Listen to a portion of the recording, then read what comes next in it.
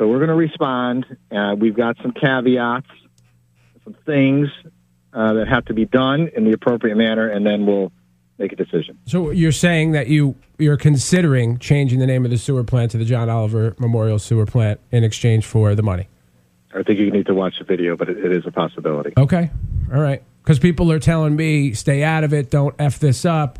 The city needs money. I'm like, what's the definition of effing it up? We look like a bunch of beggars, like we're poor over here. And don't Danbury this up, okay? Well, I'm just saying, my conspiracy theory is, put it to the side.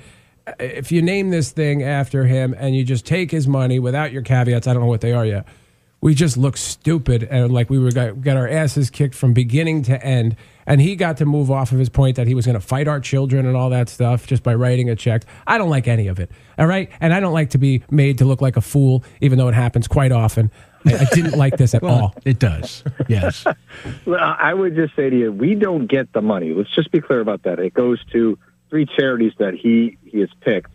ALS, one for our Danbury teachers, but it's a nonprofit. And then the third one is the Connecticut Food Bank. Right. So we don't ever see a dime of this. So this isn't for us. It's for people who are in need. We got to remember that. Mm-hmm. I'm done. I'm so done with this after this. My conspiracy theory fell apart. I think this is the last video I'm dropping, although, like I said, my mixtape is on sale for $5.99.